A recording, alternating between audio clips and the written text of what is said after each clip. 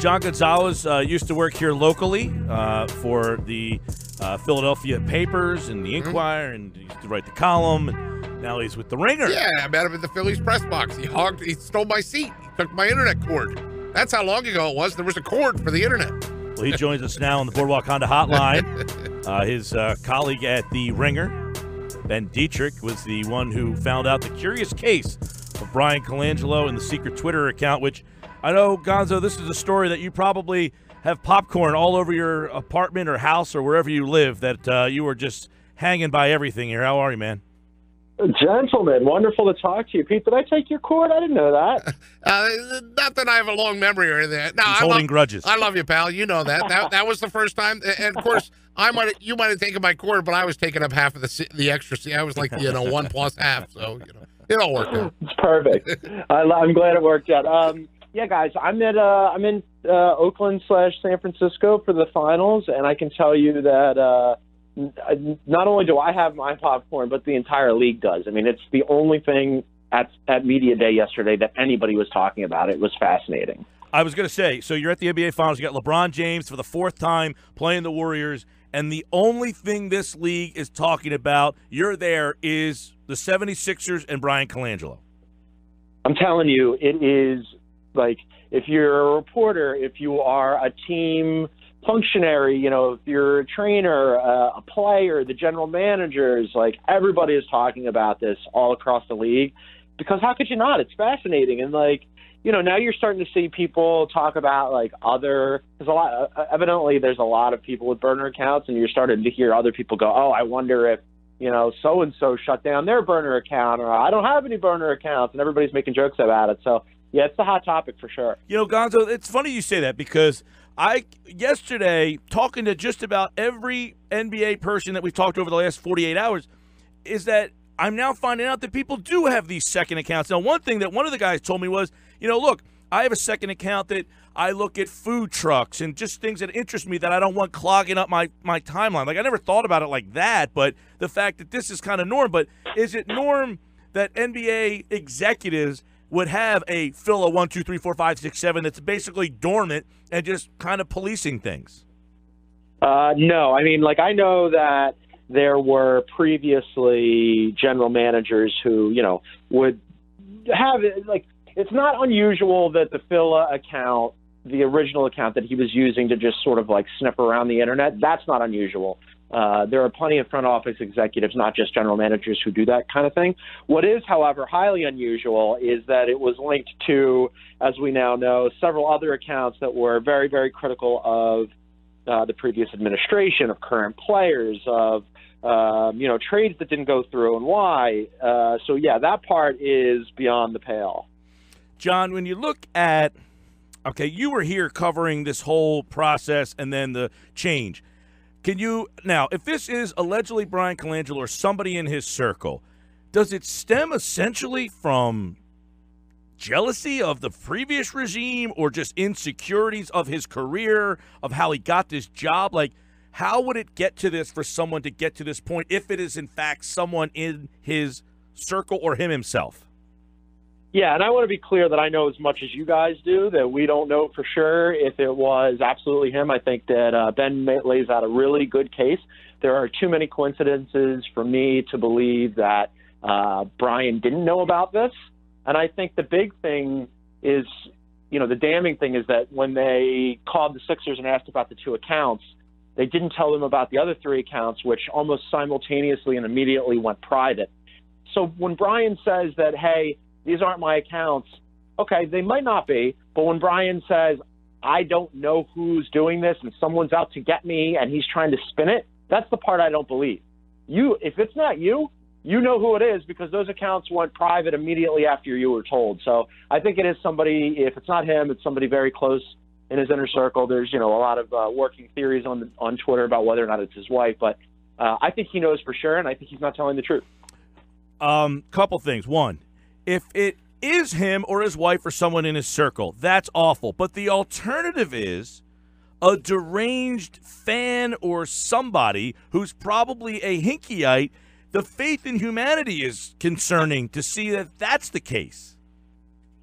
Yeah, I mean, here are the possibilities. the possibilities are this is a conspiracy to get Bryan Colangelo that's like reached Robert Mueller level Russia investigation status, or it's Bryan Colangelo and somebody who knows and they were really stupid about it. Right. I tend to go the Occam's razor route and think, the simplest solution is the simplest answer is the right one, and that's what I think we have here. I think we have a guy who is very sensitive, and people around him are sensitive on his behalf, and they did a stupid thing and they got caught. Does him texting Schultz essentially saying, I'm getting set up here, to not come out and have a presser or anything like that, does that make him look better, worse, awful, okay? I mean, of all the things you would do, you text Schultz and say, I'm getting set up here? I mean, does that feel like a pretty weak cry for my innocence? I think he's trying to spin and fix this thing before it gets out of control. But, what happens here, right?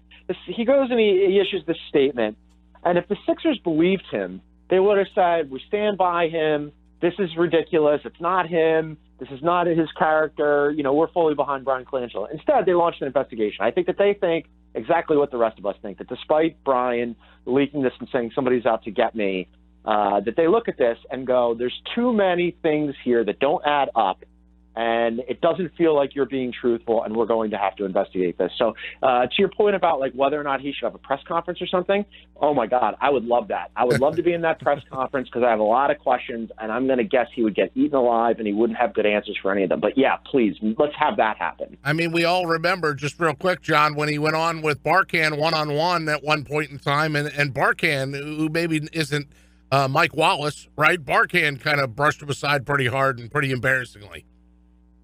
I mean, look, Barkan is very smart and very nice and, very rarely sinks his teeth because he doesn't have to, right? He's Michael Barkan. And so that tells you everything. Barkan went and, asked him a bunch of tough questions, and Bryan couldn't handle them. And now I wonder, what would happen if he does have a press conference in full view of everybody. Next time, either they're going to get rid of him or he's going to have to materialize at some point. And if it is the latter, that at some point is going to be appointment dealing. I will fly across the country from wherever I am to enter that press conference. So what are some of the questions, Gonzo, that you'd have for Bryan Colangelo in a press conference like that? Well, absolutely. The number one thing would be, okay, you said that you don't have any knowledge of this and that somebody is out to get you and this is disturbing to you.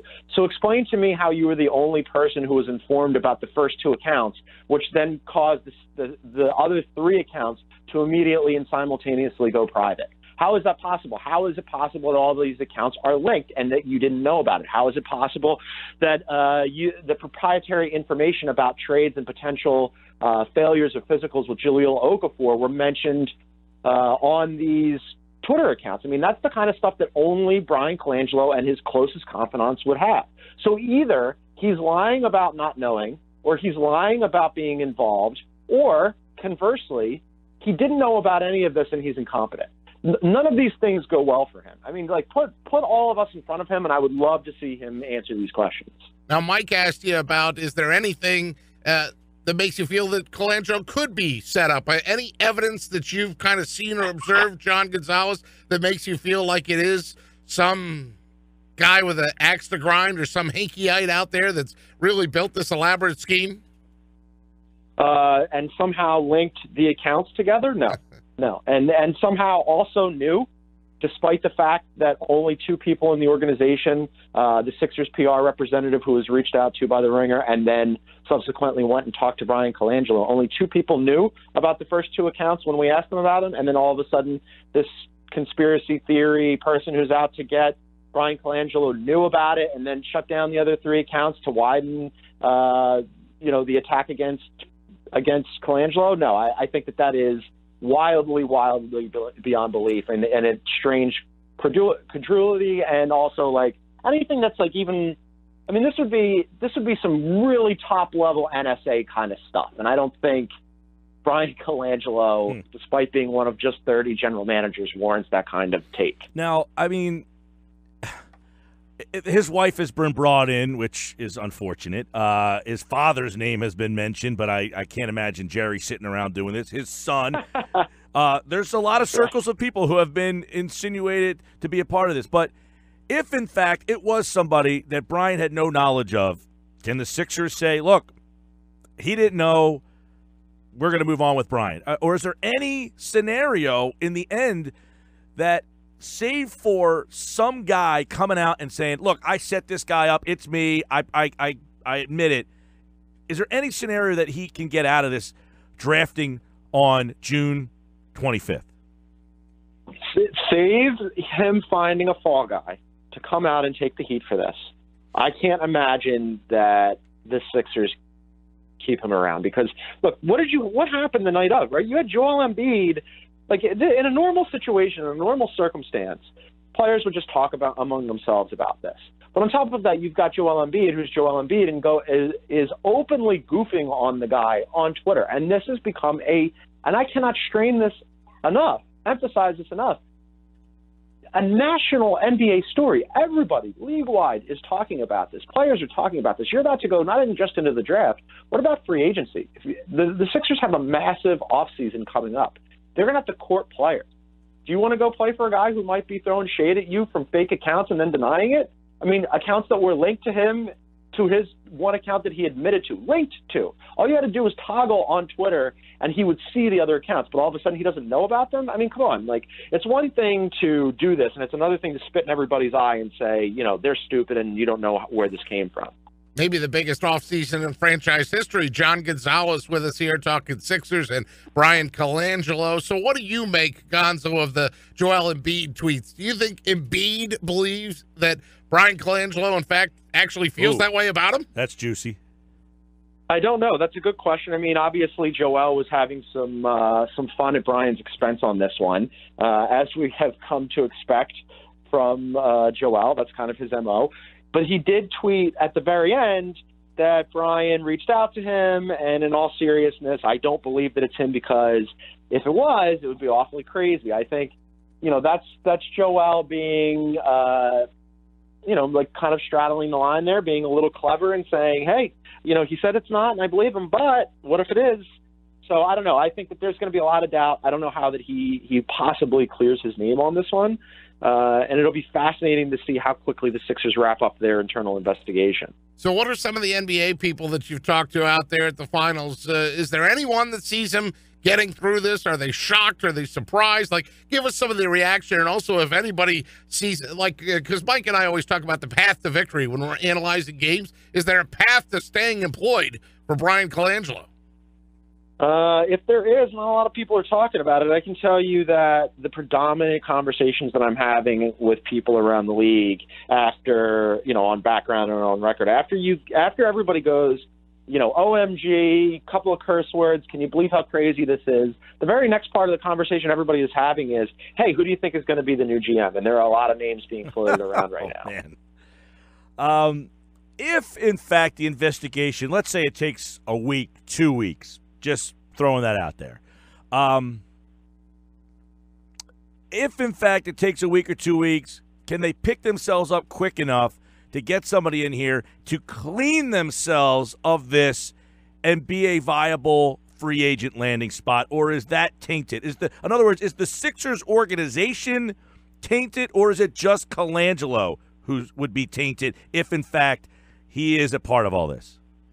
No, I think if they decide that he knew, or it was him, or he wasn't being truthful, and they move on and they get somebody else in there. Like I said, I've heard a couple of names being bandied about. There's some leading candidates in the clubhouse right now. I think that if they distance themselves from Bryan Colangelo and this whole escapade, that then all of a sudden they're an attractive destination again, right? Because they do have Joel Embiid, and they do have Ben Simmons, and they do have a nice young core and cap space, and they just made the Eastern Conference semifinals, and they're a team on the rise. There's no doubt about it. So they've got a beautiful new practice facility. All signs point to them being an attractive destination, minus all of the nonsense. I know you were here. Were you still in Philly, Gonzo, when the changeover, when the Colangelos were introduced to the Harrises? Oh, was I? Yeah, I'll never forget that press conference after that was the kind of press conference that I die for, that I love, because when they sat Josh Harris in front of us and Josh Harris tried to explain to us why they were switching over and that they hadn't forced Sam out and all this stuff. He was ill prepared for it, and I think similarly that Bryan would be. But yes, I was there, and that was an all-timer. That was an all-timer. So at this stage, would you surmise that the NBA would feel some egg on their face in this situation if, in fact, this went down unfair or poorly for Colangelo? That's it. That's very interesting. Adam Silver is set to give his State of the NBA address today. Will this question come up before a finals question? My guess is that finals questions will be first, even though it was the hot topic of conversation yesterday. This particular thing was asked in public on the record towards the end of most media sessions. So my guess is that somewhere after the predominant prevailing, competition, health of the league, finals questions will be, hey, what do you think about this? And by the way, you talked about how tanking and Sam Hickey weren't good for the league, and the Sixers had run afoul of the usual norms. What do you think about this? Right, because he did help put it in motion. No question. I mean, you can almost say that if it's not Colangelo or somebody he knows, and it was some deranged fan, it stems from them stepping in and essentially introducing the Colangelos to the Harrises, which put this in motion, and here we are. And a lot of this is because here we are in 2018, John, and there's still a divide between the fan base on who gets the most credit, and it almost stems to the jealousy that he would be displaying if this is in fact him, which is really ironic. Is there that much of a debate, though? Because when you look at what he's done, he gets credit for pulling two guys in Ersan Ilyasova and Marco Bellinelli off of the waiver wire scrap heap, and he hit jackpot on both of those, which is highly unusual, but good for him. He did it. He brought in J.J. Redick, threw a bunch of money at him, and stole him away from the Houston Rockets. Good for him. That's a good move. Egg on his face on the Fultz thing so far, and what else has really happened? I mean, I don't think – he came in with a stacked deck, and there's a reason for that, and he knows and everybody else knows who stacked the deck for him, and I think that bothers him. No question. There was thought when Sam was here that people wouldn't deal with him, that he would never be able to get free agents because the agents didn't like him because what he was doing. That Colangelo essentially would give the credibility, and he had the relationships. So do you feel that Colangelo being here would be a reason a high-profile free agent would choose Philadelphia, or is he inconsequential?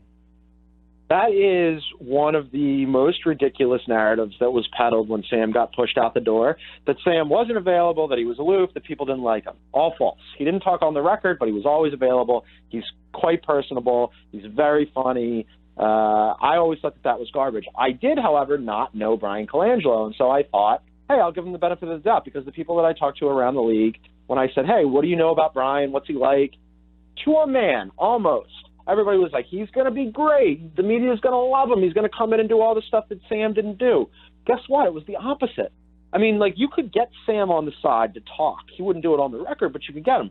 The last time I've seen Bryan Colangelo, just talking to a reporter on the side, that doesn't happen. I mean, he went into hiding almost immediately. So this idea that he was going to be this great savior and he was going to, leverage all his relationships and people were going to come here because of him and look at how different it'll be and open and truthful. And that's something that Josh Harris mentioned in the press conference, that they wanted to be more transparent. Well, guess what? Not only were you not more transparent, you were a lot shadier. Right.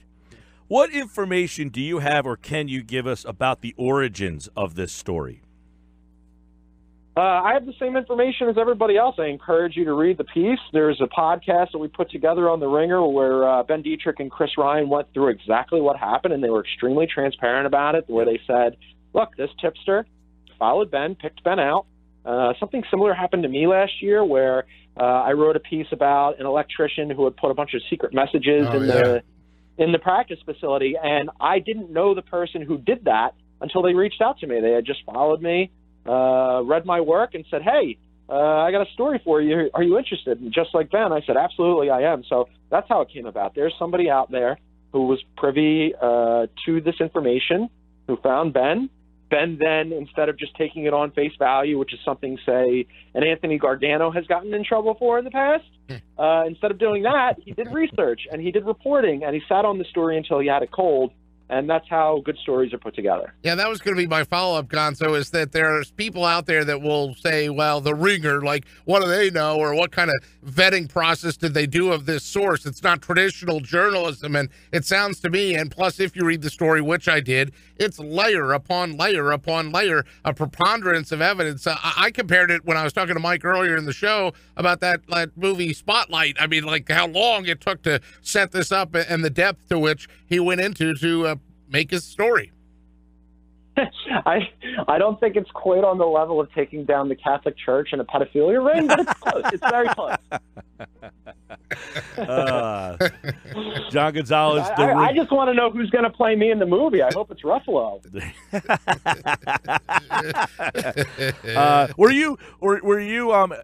Did Ben, when he got this information, did he come to you and be like, oh my God, you're not going to believe what was just sent to me? Was there a lot of like trepidation, or was this like, oh my God, look what I have here?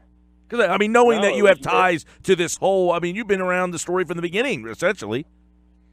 I had absolutely nothing to do with this. This was all Ben. He did an excellent job. He and Chris kept it very, very close hold and Interesting. tight.